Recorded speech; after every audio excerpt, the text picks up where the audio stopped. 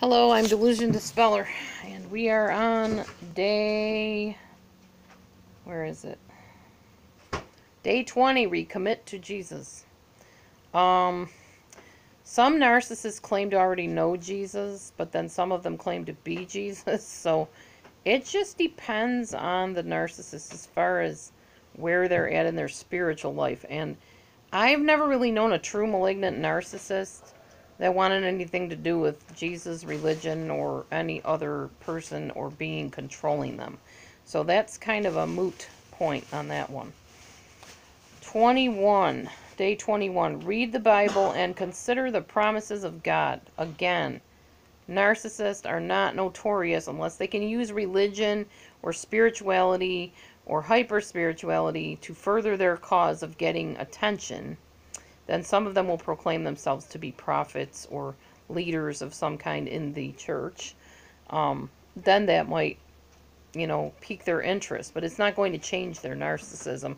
Nor is it going to improve your marriage, because I have talked to people that were married to narcissists that claim to be, for instance, Christian.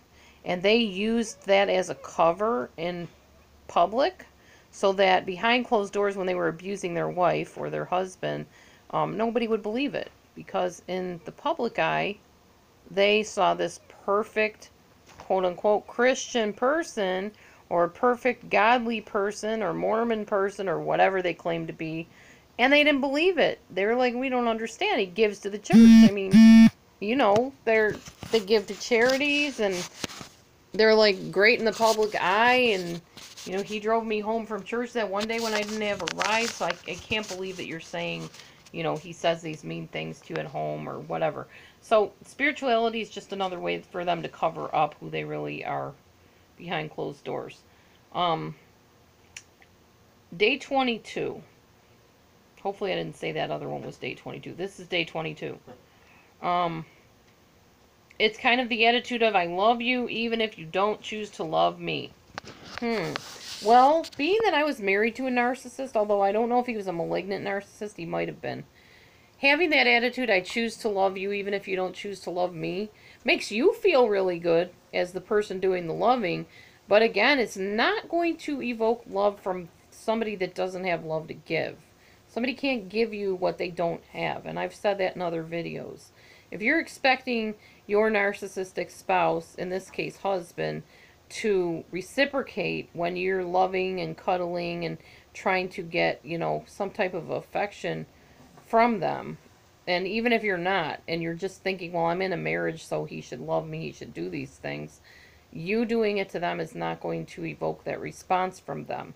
Because when you do anything good for them, they feel entitled, they deserve it. So again, of course she's going to hug me, of course she's going to kiss me, she adores me.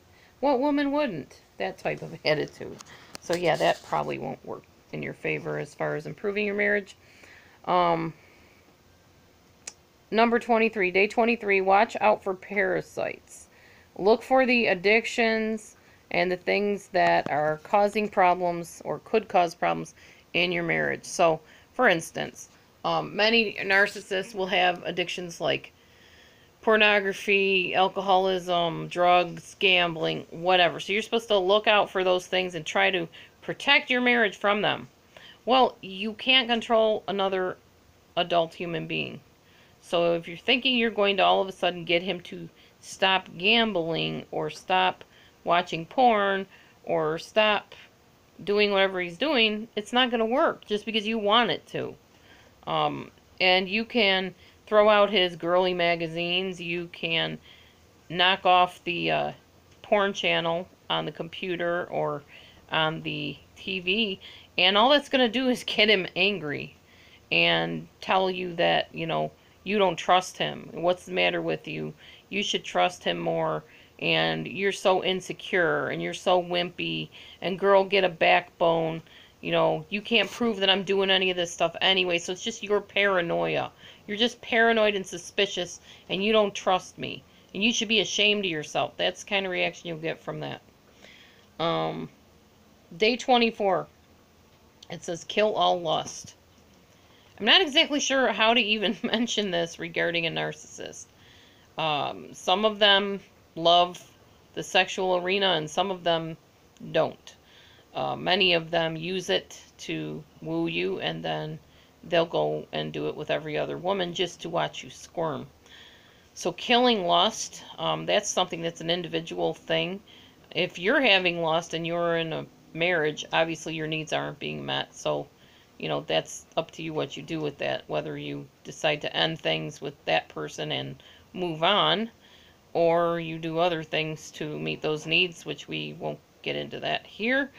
The point is, this is supposed to improve your marriage by getting rid of this lustful thing, getting rid of these longings that you both have.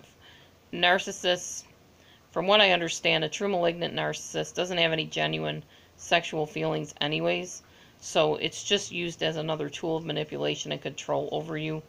So I don't know how you would really kill that, because that's their main tool.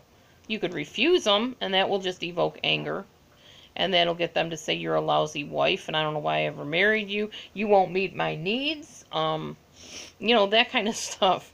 So that won't work. Day 25, forgive them. Well, forgive them. I don't see anything wrong with forgiveness. I think it sets you free. It's not going to change their behavior. It's not going to improve your marriage by forgiving them as far as their actions towards you, because unless they break free of the narcissism, they're still going to be a narcissist, whether they're a forgiven narcissist or an unforgiven narcissist. They're still going to be a malignant narcissist, and that is not going to change things. Day 26. Admit your flaws to your spouse and ask forgiveness. Oh, just again, why don't you just put a target right on your chest or on your back? You're going to go to them and say, you know, I have all these things I need to confess to you. I have done this and such and everything else, blah, blah, blah. Will you forgive me? They're going to just look at you and laugh. They're going to say what an awful, terrible person you are. You need to get over your stuff. You need help. Oh, that's their favorite one. You need to go for therapy. I told you you were crazy. Now you just admitted it. You told me all this stuff you did. You're nuts. Don't you see how crazy you are?